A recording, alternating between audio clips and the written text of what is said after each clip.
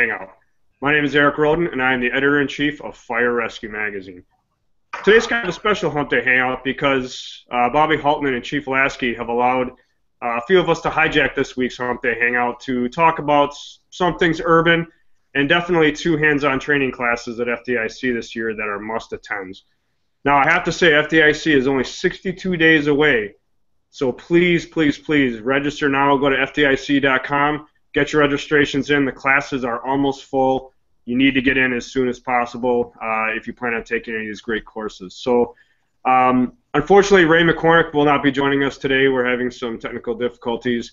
Maybe we can get him on later in the broadcast, and we're also waiting on one more guest. But I am joined by 2 of the best in the fire service who were able to get on with us this morning and take some time out of their day to help hijack this week's Hangout with us.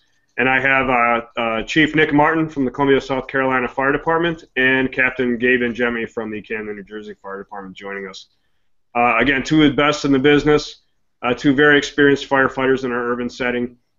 And I wanted to start out by, I guess, just mentioning why we're talking about urban firefighting today.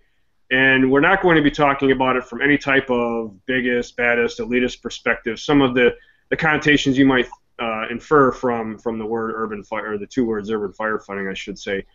And I'll make it descriptive by using the simple Google and cheating off of Merriam-Webster's definition of urban being, and I quote, of relating to the characteristics of cities and the people who live in them. Now, to a lot of you watching today, might seem, it's kind of a very generic description of urban firefighting, but it's very telling with regards to the urban fire service because characteristics is kind of being the main variable in that definition. And by characteristics of the urban setting, I'm talking about the not just the socioeconomics that we encounter in many of our urban centers, but the types of fire buildings, the deployment of the fire departments, the legacy construction that's encountered, the aged and vintage buildings that we're fighting fires in, again, the population densities, the movement, the trends, etc. All of that plays into what an urban fire department is tasked with protecting. And over the course of years and a century or 2, we've been very diligent in adapting and overcoming some of these trends to provide a phenomenal fire service to our constituents. So with that, I guess we'll first get into a couple introductions here because I'd like 2 of our guests here to kind of give a little bit of their background, who they are, where they work, and some things they have going on here. And I do want to also, as an aside, mention to ask us questions today. We have a tremendous amount of experience sitting here with my guests, with Nick and Gabe, and we'd love to answer your questions. We'd like to discuss the topics that you guys have on your minds. So I want you guys to go to Twitter and enter or send your questions to #FETalk. Again, #FETalk. Ask us some questions. We'd love to chat with you guys and kind of get in your heads too to see what you guys are facing and dealing with these days. So with that, Nick, do you want to give us a little background on yourself? Yeah, absolutely. Thanks again for inviting me to be part of today's show. I'm glad to be able to chat with you guys. My name's Nick Martin. I've been in the fire department, I guess, about 22 years now, and I'm presently the Chief of Training for the Columbia, South Carolina Fire Department, which is the capital city of South Carolina and the state's largest fire department. And we're fortunate to protect a very diverse service area that includes everything from the downtown high-rises and state capitol to some economically depressed urban areas, some very nice areas, and something I kind of jot down to talk about later, some rural areas that mimic a lot of the challenges I think we're going to talk about today. Prior to coming to Columbia, I worked for the District of Columbia Fire Department for a number of years and worked through the ranks up to fire lieutenant, and was very proud to operate in a lot of the environments that we're going to talk about today, and even better, to meet a lot of the people who taught me what I know and eventually introduced me to guys like you and let me hang out with you all today. Great. All right, Gabe. All right. Yeah, so I'm in my 17th year in the city of Camden, New Jersey. We're right over the bridge from Philadelphia.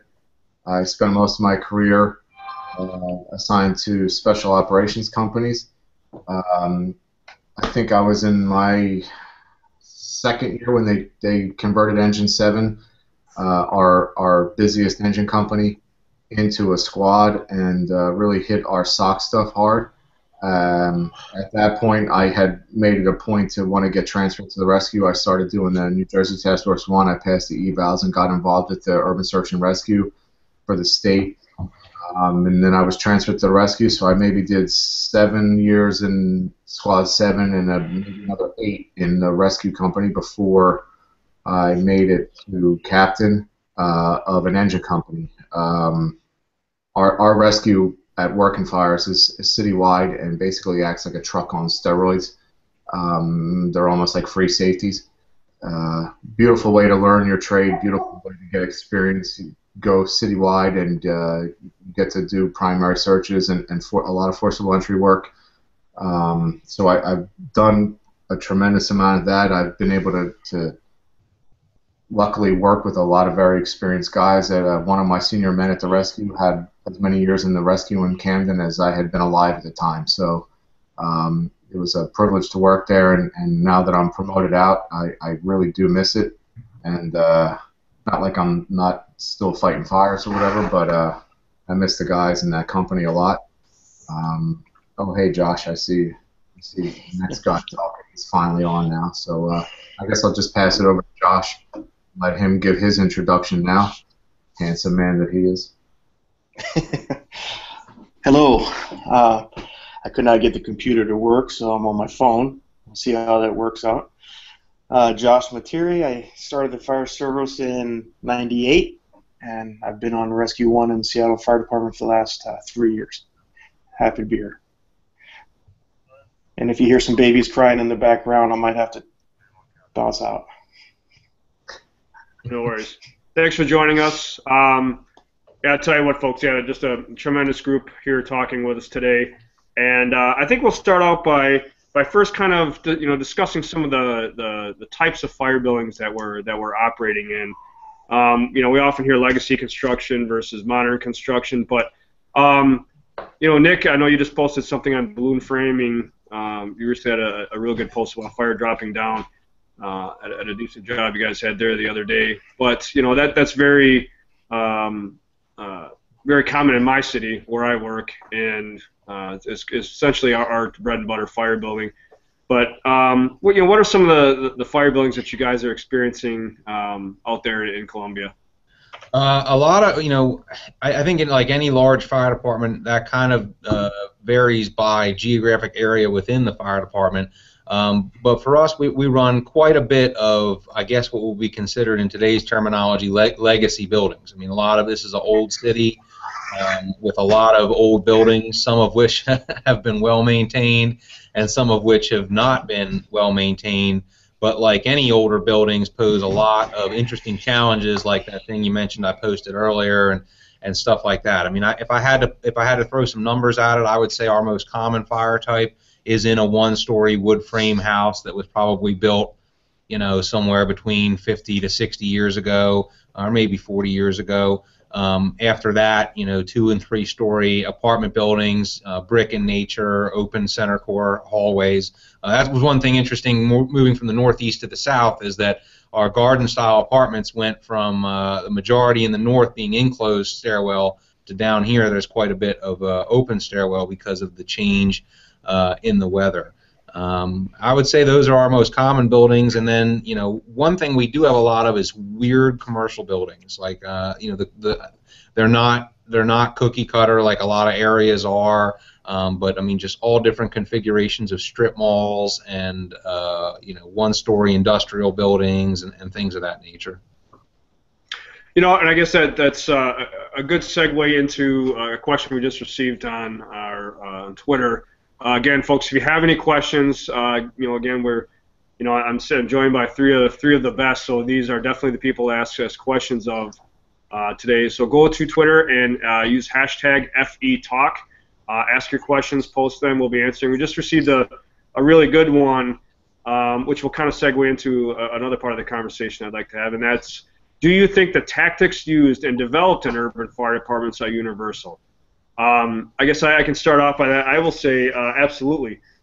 Just because you hear the words vacant or you hear one-story ranch, those can be found in any town. Obviously, you may not have the fortification that you might have in Seattle, Milwaukee, Columbia, Camden, or other places on your vacants. Vacants still pose similar hazards, etc. So you can develop standard operating procedures and deployment models based on those types of fire buildings. So, I guess, what are your guys' thoughts on those questions? Do you think that the tactics that are developed in our urban cities, are they universal to any town in USA?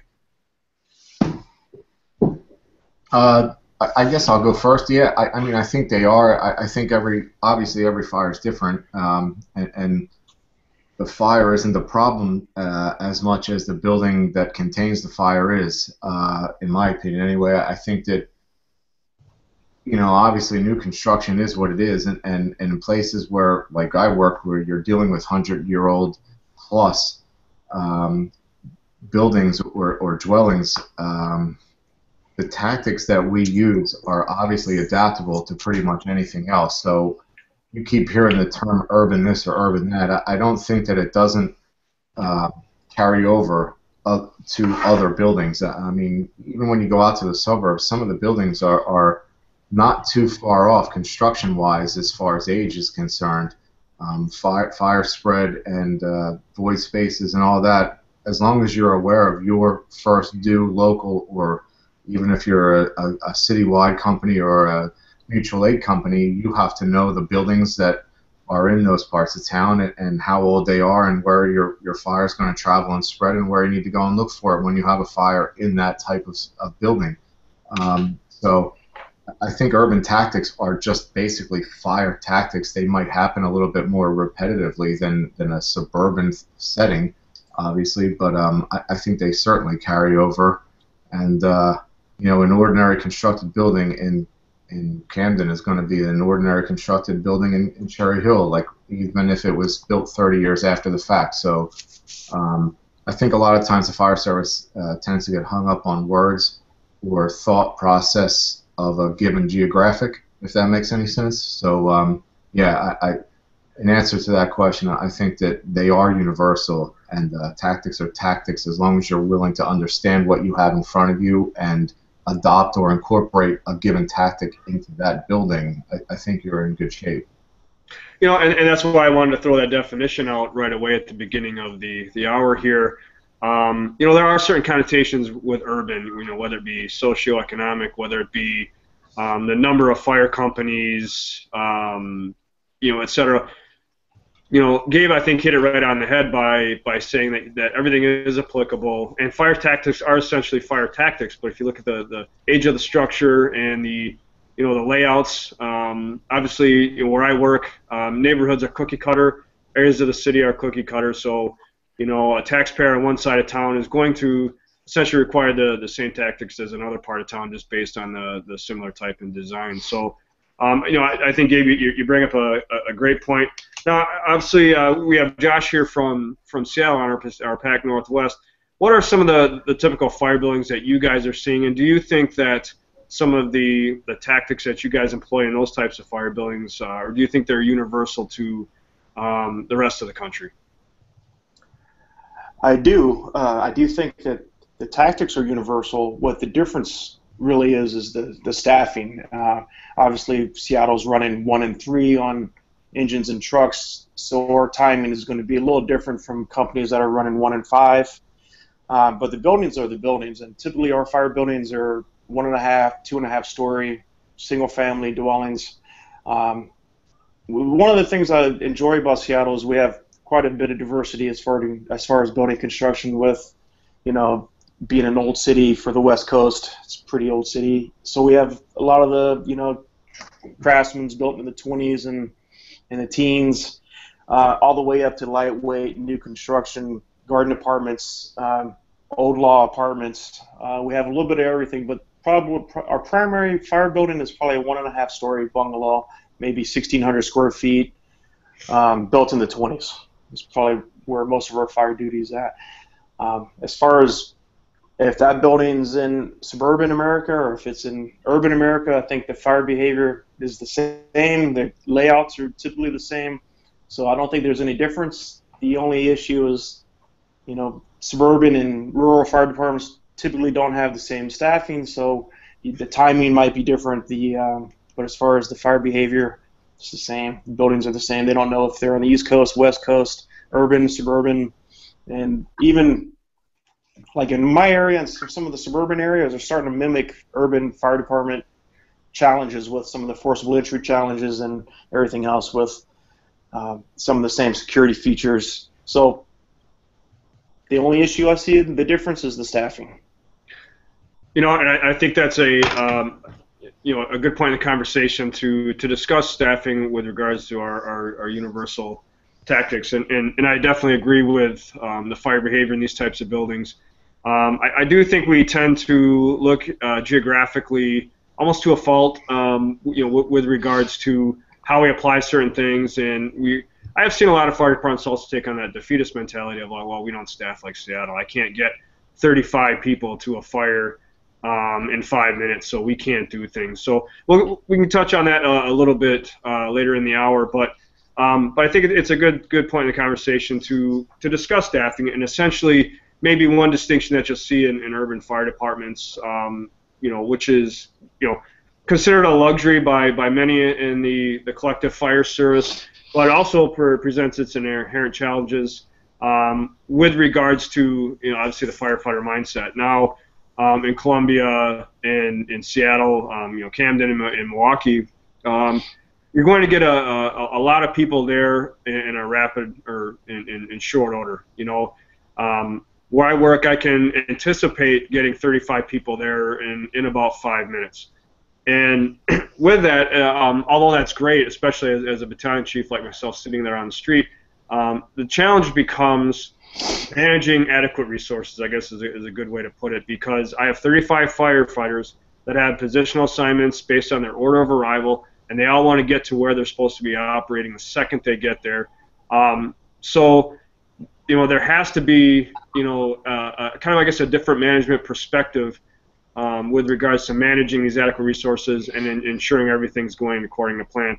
Conversely, a lot of fire departments are essentially placing people as they arrive, and that can be challenging as well. So I guess let's kind of touch on that with regards to how our standard operating procedures are established, developed, trained on, etc. I think this would be a good question for Nick to start out with.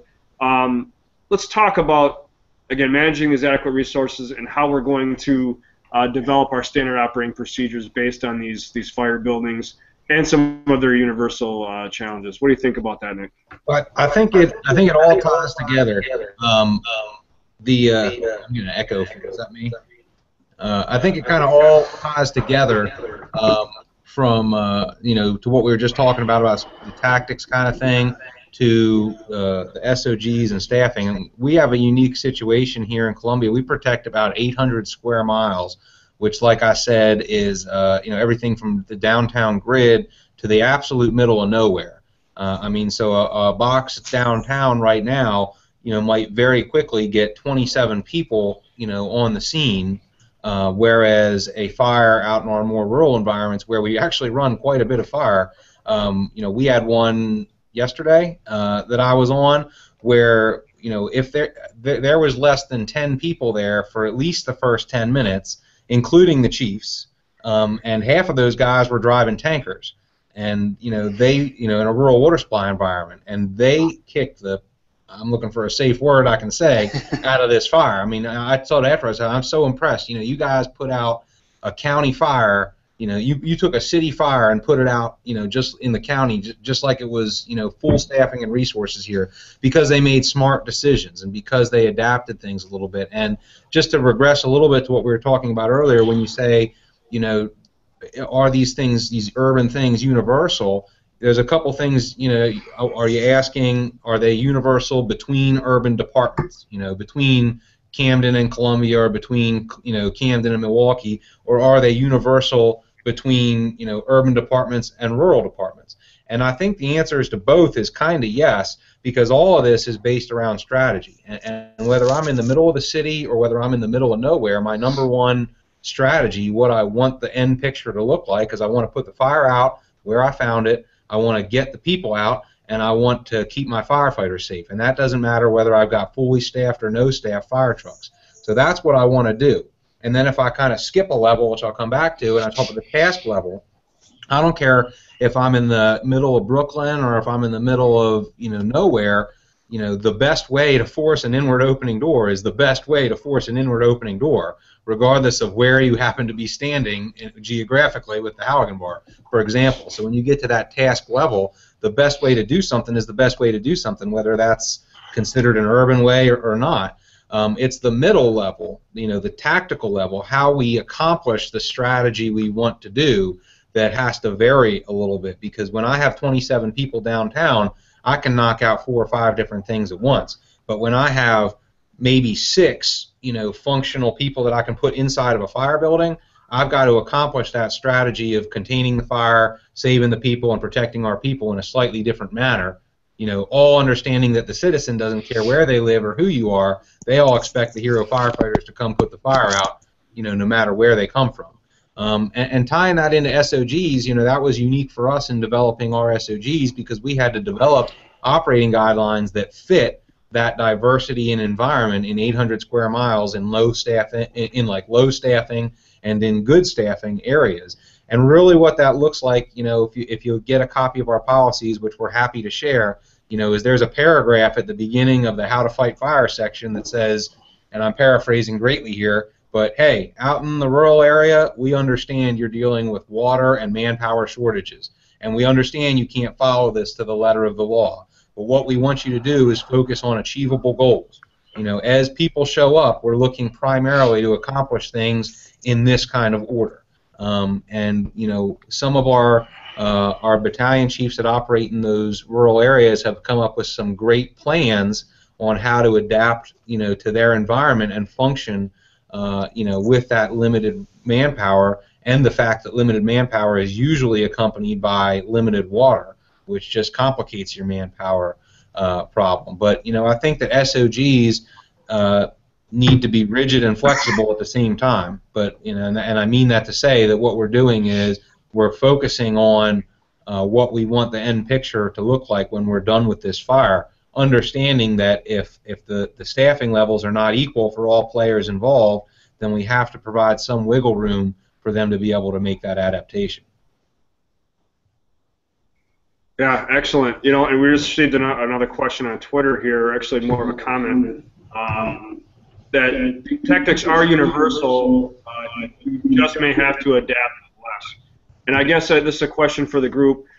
You know, if we are running with, you know, or arriving with 10 or fewer people initially, and we have certain primary duties and responsibilities, what would be, let's say, the first 2 in any of our type of fire buildings here? What are the 2 most important things that we need to do with the minimal amount of people? I have a loaded question, but I just want to get a consensus from the group, and I think we can you know, discuss a lot of things off of that question alone. Put the fire out. Excellent. Yeah, Nick just nailed it. I mean, putting the fire out is the most important thing. Getting water on the seat of the fire as soon as possible, and I mean, obviously, all that is trumped by life safety concerns. I mean, if you have to basically drop everything as the first arriving company to rescue people, you know, it is what it is. I mean, life safety is paramount. Yeah, I agree. Okay. Search and life safety. Search and put the fire out, stretch the line, put water on the fire, and search are the 2 most important. If I had to pick 2, that's the first 2 things I'm going to do.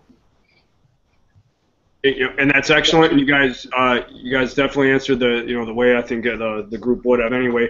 Does that involve maybe teaming up maybe the first engine, truck, or tanker or ambulance on the first hose line? Or how would we consider maybe splitting some of these companies arriving? Do we search along with the hose line? Do we put people inside the fire building simultaneously? I mean, I guess what's the the strategy and the mindset that we should take on these fire buildings when we arrive at these short periods, knowing that we're getting successive resources on this incident. Well, go ahead, Chief. No, you first. I was going to say, basically, it really comes down to the staffing levels, but since you qualified that by saying that you have a known staffing, you know, obviously life safety takes precedent over all other things on the fire ground, and I'm lucky to have engine and truck companies with 4 on each rig, so I can't quite speak to having to wait X amount of time for a given resource to arrive from a particular agency. So that's why I was going to defer to the chief on this, because what he was just saying about the urban fire department in a rural setting really plays into this, because I've read a lot of NIOSH reports where there's been very complicated issues combining several resources to do one function. So instead of having an engine company show up with an officer and 3 firefighters that can start handling X, Y, and Z, and a truck company right behind them, if you're starting to couple resources together, like 2 guys from an ambulance and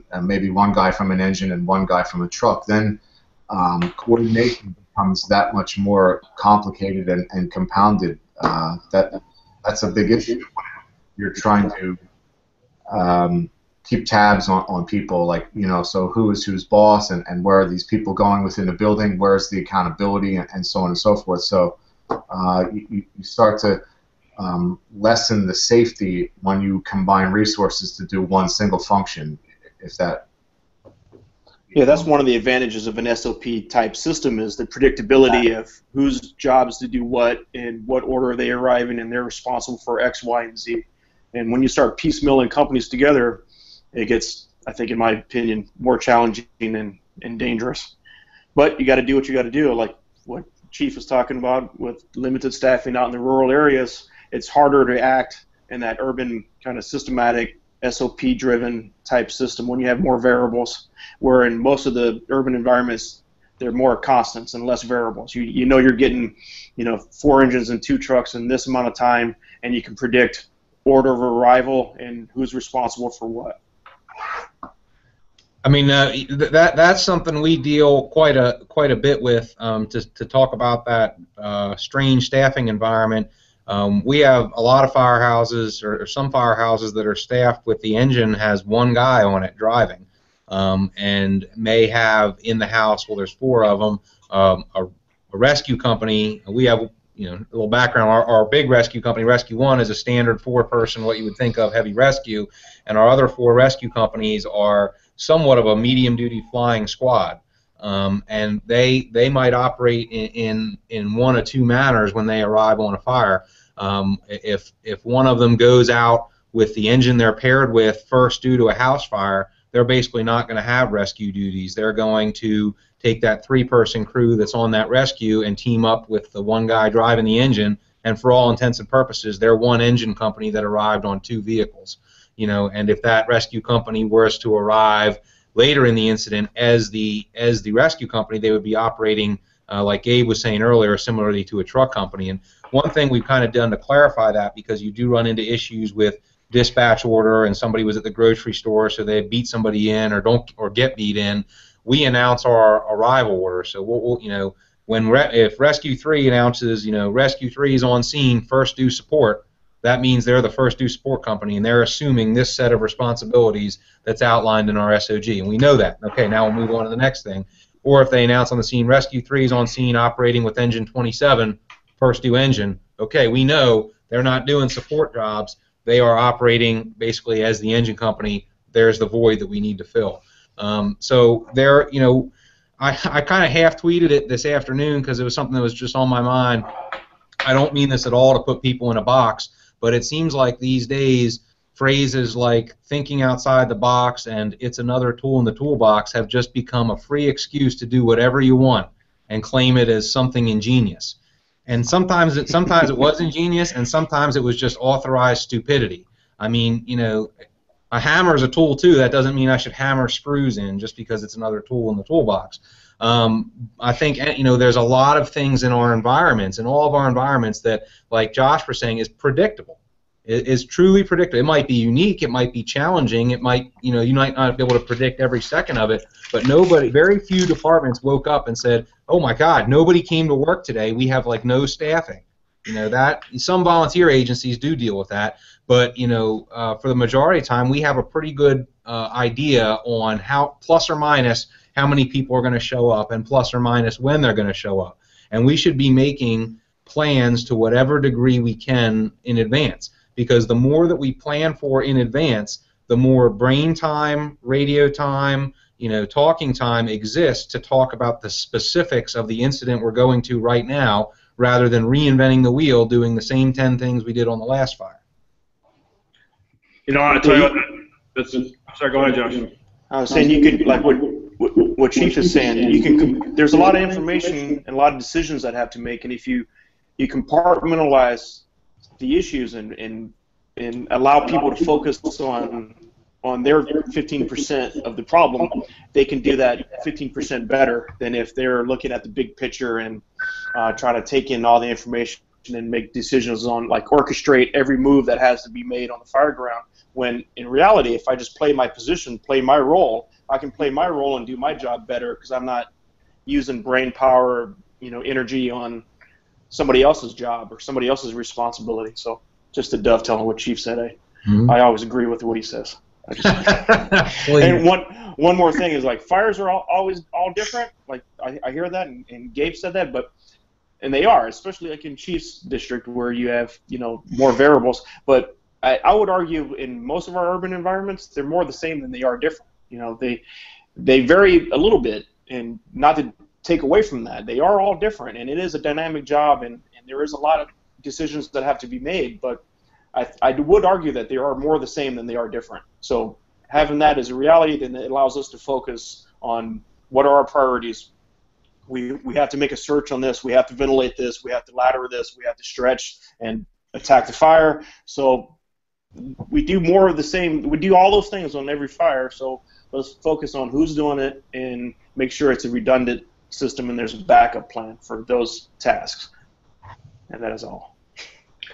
I tell you what, it's a great point, Josh, because obviously, we're not going to stretch those lines at every fire that warrants one, and we want to put it in the same place every time based on that type of fire building. So, that cookie cutter firefighting and that universal firefighting, those universal tactics, do bode well for us. It allows us to, again, gain that rapidity and kind of, empirically test what works and what doesn't work. And then put it down on paper and send it off to Nick at the training academy to train the departments on. Now, with that, we received another question that kind of parlay into I guess, another part of our discussion here is, based on that, on the rapidity and the cookie cutter type firefighting that a lot of the urban fire departments are doing, do we feel that tool usage and firefighter capabilities have been influenced by urban firefighters in their operations? Are the vendors listening to and or taking notes from our urban firefighters and developing the tools, tactics? Again, that's kind of a rhetorical question as well, but as we've seen some tools that have come emerged from some of our fire departments with particular names on them. But do you feel that much of what the universal and collective fire service is using now was in fact perhaps developed by urban firefighters? The first thing that pops in my head is no, and in my example is the pre-plumbed waterway, and I think that is probably more a suburban influenced by suburban fire departments more than urban, and for some reason we went to all pre-plumbed waterways, and we can't get far enough away from the building in an urban environment to have that pre-plumbed waterway not an issue. It's always in the way, and it doesn't add us. There's no bang for the buck. If the risk-benefit analysis says what are we gaining by having pre-plumbed waterways versus what are we losing? And I think we're losing the ability to hit a lot of targets that we would typically have if we didn't have that waterway. So that was the first thing that popped in my head. I wish we had more influence on that sort of thing. The other one is high hose beds. I think that's more driven by bigger tankers, or bigger tanks in maybe rural environments. I was at the fire garage yesterday, and I bet the hose bed on our new engine spec is a foot over my head, and I like to say I'm 6 foot tall, but my wife scoffs at me. She says I'm not 6 foot tall, but it's over my head. And my wife scoffed at that one too, bro. Yeah. But and I think both of those are not driven by urban environments. So. Well, one of the other converse issues to that, Josh, is that you said it yourself. That truck was spec'd, so that's incumbent on the agency to deal with. Whereas in my place, where we, the municipality will say, hey, here's $500,000. You have to spend it in 2 days. I mean, like, we haven't spec'd a truck for a couple of years now, and the last truck we did spec was a tiller that has a 3-pipe waterway, and I love your take on the tool question, getting away from like hand tools and actual stuff that we really do use. It blows my mind that like in this day and age where we're unable to spec our own trucks for our own areas. Like we have a hose bed that looks like it has a Trinity staircase up the step board to the hose bed, and it leads to time loss injuries. It slows down the operation on the fire ground, and it's unsafe to climb on and off to pack. I mean, we're more worried about the netting on and NFPA compliance than we are the usability of our apparatus. And when it's spec'd that way, that's one thing. When you really have no other option but to just at least you have a new fire truck to replace one that's getting destroyed with 100,000+ miles on it. Obviously the comparison is different, but I'm with you. I think that if we're speccing something like that, it should definitely be for that local or for that given department, so that everything is as close to the same page as possible. And if a guy's detailed to another engine, he doesn't really have to think too hard about the tools or the setup on this rig versus what he just left at his old firehouse. I'm a big fan of the seamless transition. Like if you're leaving an engine company on the east side of town, you go to the south side of town, the engine that you're going to work off of should, by all intents and purposes, be set up pretty similar to the fire truck that you just left. You follow me? I think that in that regard, our tools and setups should kind of flow a little bit more across the board. Hey, I want to take a couple twists on Ray's question there. I mean, tool capability, is absolutely influenced by urban firefighting. I mean, no matter how that gets to be or whether it's good or bad. Some fire department in this little place outside Yonkers started carrying a set of irons and a hook and a can off the ladder truck, and all of a sudden you go anywhere in the country and everybody's bringing those kind of tools. Some of the most ingenious new forcible entry tools that you see out there were first invented by some guy with an idea and a welder in the basement of his firehouse. And as an aside, a pet peeve of that to mine is, I've known of some stories where those kind of tools were invented by great men, some of which who are no longer with us, and then were picked up by a manufacturer and sold for dollars with no credit to the guy who actually made it. That's a little pet peeve, I guess, for another conversation. But I want to take a little twist on the back half of Ray's question there about firefighting capability. And I don't think Ray really meant it this way, but it's going to make me talk about it this way. And I mean that to say, and I'm not shy of saying something controversial, but when I worked in an environment where we would routinely get 45-some people on a one-alarm fire in a regular-sized building, in the first 10 minutes, you didn't have to. If you weren't a great firefighter, you could disappear into the crowd. Now I work in an environment where, like I alluded to earlier, for the first 15 minutes of firefighting, there's 6 guys who are going to go in or not go in and put this thing out. And if you're not a great firefighter, there's no crowd to hide in. So I think sometimes some guys can feel pushed aside if they don't feel that they're part of the urban firefighting club, almost as if that's an elitist thing or whatever. But I got to give props to some of these guys that work in the outlying areas or whatever, because if you're not on your game in these reduced manpower environments, there is nowhere to hide and there is nobody to pick up your slack for you.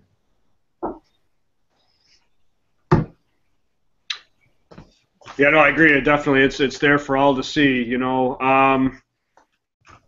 I guess we're looking at about 20 more minutes left, and what I really wanted to do is kind of, I guess, you know, summarize all of what we've been talking about and kind of apply it to our urban fire grounds with regards to obviously we've established how our SOPs are developed, our staffing levels, areas of responsibility, things we need to do and consider. Obviously, putting the fire out, but there are parts of our urban areas, and even our suburban areas, where our buildings are fortified and they present significant challenges to us getting in there, even applying our standard operating procedures. And obviously, this is recognized by many of our urban firefighters, maybe not so much our suburban or ex-urban firefighters. However, the skill sets required to overcome these obstacles are necessary for any fire department. And I'd like to say, hats off to Nick and his crew with their Truck Essentials class. And obviously, with everything that we're seeing, we also felt that there was a needed course or hands-on training class at FDIC that addressed some of the oddball stuff that you'll see, not just window bars per se or VPS, but certain types of drop bars and locks and assemblies and additions that you'll find from these property owners to secure their facilities. So we developed the Urban Essentials hands-on training class at FDIC. And any alumni watching today can surely attest to the intricacies that are taught in this course, the myriad subject matter that's covered in 8 short hours, even though it's an all-day class, is definitely a very, very full day.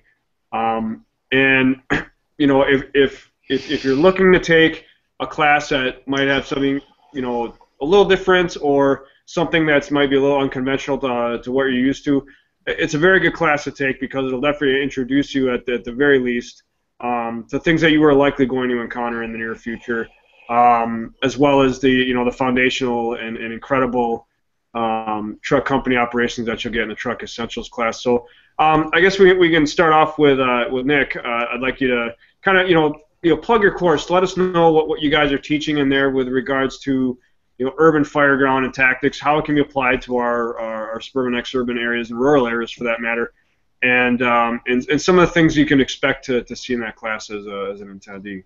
Yeah, I mean, it's been a privilege of mine. I guess this is my 4th year, I guess, now that I'll be going back as part of the Truck Essentials crew, which is led by the legendary Mike Champo. I'm kind of one of the rookies on the crew. There's a great group of guys there from all over the country, from Orlando, from Austin, from Wichita, from DC, and the great thing about it is it brings together, just like the urban class, it brings together mindsets not just from one place but from a variety of different departments and how we tackle those challenges. And I guess if I had to compare and contrast the two, what we're doing in the Truck Essentials thing is exactly what we said. We're hitting a lot of the essentials topics. So it's a little bit of forcible entry, it's a little bit of ladder work, it's a little bit of rescue or search and rescue work, it's a little bit of ventilation, and it's kind of a myriad of some of the best tricks and tips out there for getting those kinds of skills done. And we try and kind of angle it in a lot of different environments. We don't just show you the 2-man ways of forcing a door. We show you the 1-man ways of doing it, or the 1-man ways of throwing the ladder, or why VES is a valuable tactic in a low staffing environment. It's still valuable in a high staffing environment too, but it's definitely a great day. And I think that one of the things that makes it really cool for us as the instructor cadre is, for better or for worse, we have no idea what kind of building we're going to get, which is awesome because sitting in your firehouse right now waiting for the bell to ring, you have no idea what kind of building you're going to get. And whatever challenges that building has for you and you pull up with fire showing out of it, you're going to have to adapt to those. And so, we're able to take a real building often there in the city of Indianapolis or around it. We screw it up all kinds of different ways, and then we make you overcome the same challenges that you would have to overcome if you were sitting in that first due area and the bell rang for that house. So, another 8-hour day, you can't lose by being in either of these 2 programs. And, either way, whether you're in both of our programs, one of them or none of them, we're all on the circuit out there. The familiar spots out there on the street during FDIC week, and we hope that if you see us out there at the local milk drinking facility, you'll stop and chat us up and tell us what you're thinking or what you've been dealing with. You bring up a good point about doing individual tasks. One variable to urban firefighting and standard operating procedures is our individual task assignments. Obviously, because of our conventional and common deployment strategies and staffing levels, usually what we do is we like to scatter our personnel to reach and cover every inch of the fire building. So often that means operating outside of the purview of other firefighters and the company officer and doing individual tasks. And that's one thing you'll get. Obviously, that's great that you'll have that in Truck Essentials, but it's actually a foundational aspect of the Urban Essentials class, because each evolution that you'll go through is really done almost individually based on what you'll be required to do by yourself on the fire ground. Obviously, you might have an engine company waiting with water as you're forcing a door, etc., or you might be sent to the roof, which I'll have Josh talk about in a moment. Sent to the roof by yourself to do a 360 of the survey of the roof, look for any hazards, and in fact conduct vertical ventilation. Obviously, we do that under the guise of, and I'll say this as a disclaimer, we do that under the guise of accountability and our 2 and 2 up, because if I'm in voice, visual, or physical contact with another firefighter, I'm accounted for. So obviously, the battalion chief and that truck company or rescue company's officer is aware that Josh is going to the roof to conduct these operations, and obviously is going to be able to keep an eye on him while he's doing that. So, Josh, real quick, do you want to kind of build upon what I just mentioned and talk about operating by yourself on a roof, because that's what Josh teaches at the FDIC's Urban Essentials class, and does a phenomenal job on the roof. And definitely provides a lot of information. So, Josh, why don't you kind of take it away and let us know what's going on up there on the roof? Before I hit the roof, I want to pass on a quote that don't quote me on this. I think it's Chief Dunn, but Captain Morris was talking about it in January. He said that FDNY could put 75 men to work without saying a word, and I think that's a product of an SOP type system. And I used to work for a suburban fire department across the water from Seattle, and it's amazing to me that we had half the staffing that Seattle has. And now that I'm in Seattle, I find myself working alone in a department that has twice the staffing, because we're prescribing who does what and putting people in position to accomplish tasks that are deemed necessary or important by the administration or by the just by the fire department. So I thought it was unique that I go from a department with half the staffing, and I never worked alone, to a department with twice the staffing and find myself doing tasks alone way more often. So with that being said, hit the roof.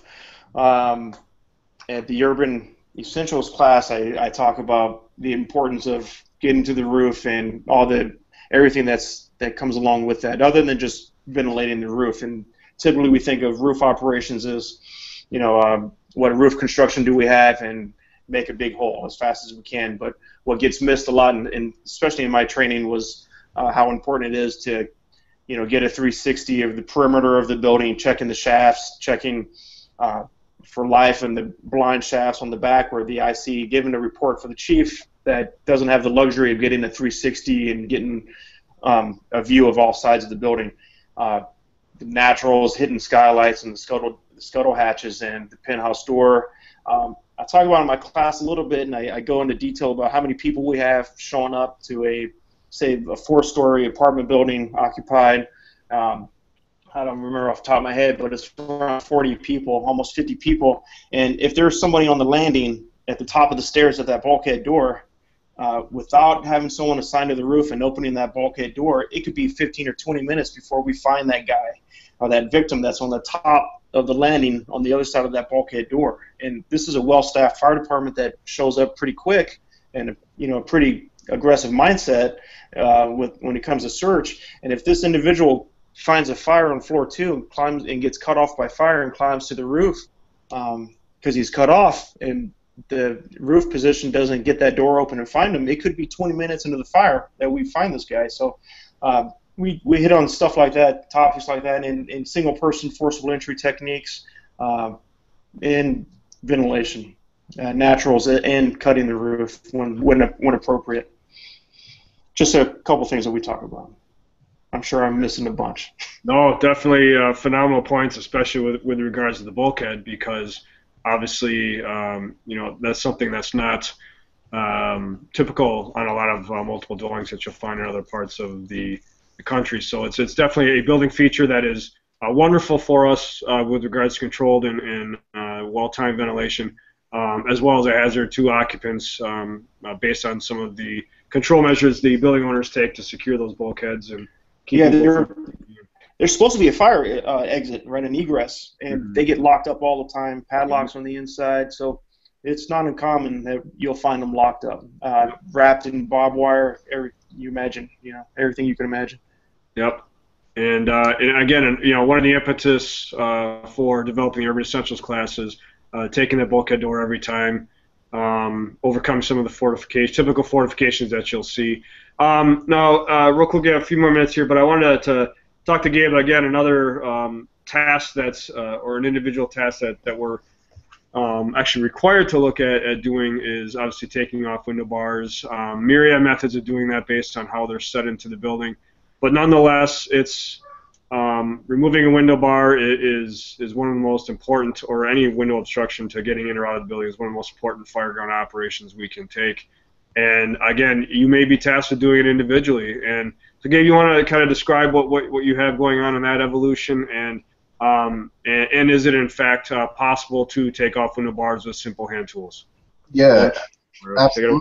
I'd preface it by saying it's not necessarily, and this is where all of our instructors will speak to you one-on-one and relate it to where you're working from. So I could say, yeah, you know what, if I'm assigned the outside vent working on a truck, and most of my experience comes with this from working in the rescue company when we're citywide, but you might be on an engine company and have to force bars for any myriad of reasons, like Nick was saying earlier. I mean, just because you're on an engine doesn't mean that the first new truck didn't get delayed by anything from a vehicle accident to a train going through an intersection. So you've always got to be up on your skills no matter what the apparatus is. But my main points at the Urban Essentials class is that you can do a lot more than you think you can, and as long as you're really squared away with the tools that you're carrying or what riding position you're assigned, you can really make a lot of progress with just hand tools before you have to check down and make the decision to call for a power tool or to get more people involved. Where I'm at, I have 100-year-old buildings, and the mortar is shot, the brickwork is shot. A lot of times these things are lagged in or just built into the actual construction. Some of my main points are that you've got to know when to say when and know when to check down to a saw. Size up, like with anything, fire is, if you're looking at the fire's location extent, if you're looking at window bars, or like you said, Eric, it's there's any kind of obstruction there, whether it's a HUD board up, a VPS panel, a window bar. We've got child restraint bars now that are no longer set in the window to keep the children in. They're stacked up to the top of the window to keep you out. So people get creative, and they do what they have to protect their property. And as a single operator, or and I laughed because years ago, I wanted to get assigned to the rescue because it was almost kind of a license to freelance, like you said. We always maintain accountability. I have a radio. Just because I'm out of sight from someone doesn't mean that I'm not accountable to my boss or something like that. So yes, accountability is absolutely critical, and so is coordination. But if I'm finding myself, like Josh had stated, like you're going to be operating on your own here and there, and I wanted to work in a company where I was trusted enough to handle that task and function. So size up of the obstruction is critical. Understanding what the construction features are and how the thing is being held in place and how to feed it as efficiently as possible are the biggest things. That is your particular assignment. Like Josh is saying, you know what your task is. So if you can handle that task without having to call for help or pull in other resources to help you handle that, then that's obviously a win for us. staffing keeps getting worse and worse. I don't hear of it ever getting better and better. So when I talk, and the great thing about Essentials is, and I'm sure the same thing is true with the truck class, that you have very experienced guys who can talk to you one-on-one, and you get a little bit of a lecture and a little bit of a hands-on, and it's kind of the correlation of the two where you can really start to put these educational points to work physically. So, we talk about size up, we talk about, what is holding that obstruction in place, how to best defeat it, and then we get your hands on it, and we talk about not being intimidated, and how to size up things properly, and how to not get, your ass kicked, for lack of a better word, and knowing when to call for help when you need to. Size up is very critical, and you can do a lot more with a Halligan and a flathead axe or a 6-foot steel hook than you think you can, as long as you're squared away on how the tools work, where to apply your leverage, and basically the time and place of everything that's going on in a coordinated effort on the fire building. Outstanding. I'll tell you what, folks, we're getting towards the end of our hour here. I'll let our guest here give some final thoughts before we sign off here. But I want to thank everybody for watching today.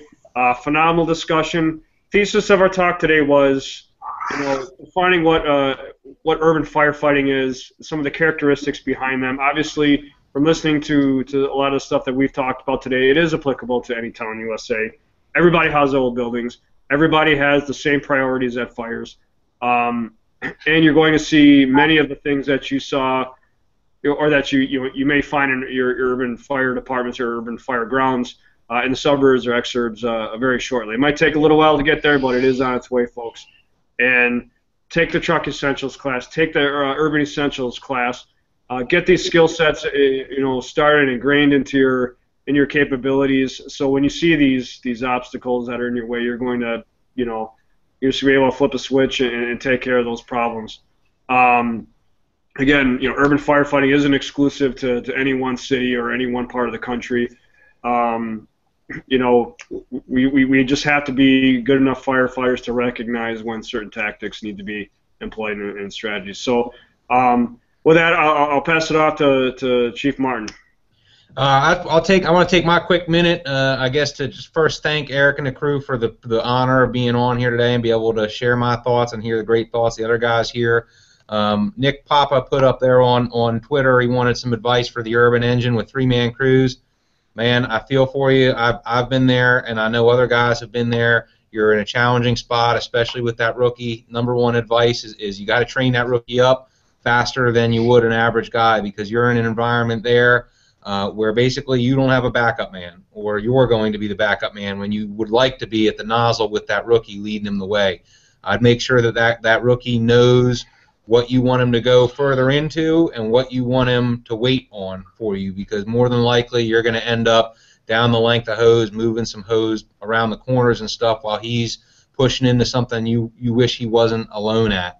But just remember, don't get too task oriented on that backup firefighter position. Remember, you got to be the officer. You got to be looking at the conditions and stuff like that.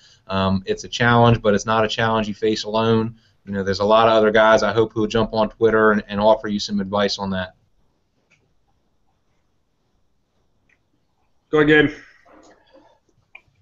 Yeah, so I guess I'll take my quick minute to not only tell Nick Papa, who Nick answered his question pretty good, I thought, but as far as the Proby goes, I was one at one point, but my junior guy has like 20 years on the job since I got promoted to management company, so I might not be the greatest guy to help you out, but Nick's absolutely right. There's a lot of resources out there where you can clearly get a lot of good information. And whether we like to say it or not, even though you have 4 or 5 people on the rig, doesn't always mean you have that many people on the rig. I mean, I'm not trying to be mean or anything like that, but everyone's skill set is different, and just because you have 4 guys on a rig doesn't mean you always have 4 able bodies on a rig. All right, so keep that in mind. And there's a lot of people who you think have great staffing that are still behind the 8 ball, so to speak. Beyond that, I'd also like to say that the Urban Essentials and the truck classes that Nick works at are just fantastic resources for you to come out and learn a great deal of experience. I think there's not enough experience being taught in our service any longer. The crew that Nick works for and the crew at Urban Essentials are just full of 20 and 15 and 30-year guys. You got a father-son tandem with the Mars side. That are just like mind-blowing at forcible entry, and if you can't come away from that 8-hour day with a handful of stuff to bring back to your setting, whether it's suburban or urban, then you're not paying attention in class. And the same thing can be said for Nick. He's been doing forcible entry stuff forever. He's very squared away, and so is Champo. Those guys probably run a great outfit, and I laugh because how many times do I want to just give up my station and walk around? Eric, you've heard me say this before. I want to take this class. I want to go and hear these guys talk because there's so much that you can learn from guys like Josh and guys like Brian McNulty from Milwaukee when they're doing their stuff, or Ron Smith or Mike Champo or Nick Martin. So get out the FDIC and take these classes and pick the brains of the guys who are running the show, because they'll, without a doubt, give you plenty of stuff to take back to where you're working. I didn't get to see the question, but it sounds like a question about three-person staffing, and I would argue that the answer is probably just a good execution of the basics, no matter what the staffing is. And to kind of dovetail on what Chief was talking about with the outside-the-box mentality, is usually it really just is a good execution of the basics and being operating at a high level. So if you're stuck with limited staffing, that just makes puts more weight on you to be good at the basics and execute at a higher level. I guess the other thing I like to say is a little bit off the subject. We lost a good guy in the Sacramento City Fire Department, Billy Lewis, this last week. So just keep an eye on your guys and make sure you take care of each other. Yeah. Yeah. The show's for you, Billy, without a doubt. Big loss in the fire service this week. Let me chime in on that there, Eric. Billy was a great guy, and I'm feeling for most of his friends out there on the West Coast with Coy and all the brothers out there, feeling that loss big time. When we were just doing our thing in Portland, Lieutenant Chief from Chicago, Dan DeGrease, had a lot of really good stuff from Rosecrans, and the mental state of public safety personnel. If you can get into that or start paying more attention to that, like Josh was saying, our people are hurting inside, and you've got to really start zeroing in on who they are and how you can best help them. That's a big loss. Yeah, tremendous. With that, folks, we really appreciate you watching us today, joining us, and thanks to Bobby Haltman and Chief Lasky for allowing us to hijack their week and allowing me to bring on these great guys to chat today. Phenomenal hour. Always great talking with these guys. Remember, FDIC is 62 days away. Book your airfare, fill up the gas tank, go to FDIC.com, register for Truck Essentials, Urban Essentials. Get on it now before they're sold out, and we will see you at FDIC. Again, folks, I'm Erich Roden. Thanks again for watching today's Humpday Hangout. Be safe out there.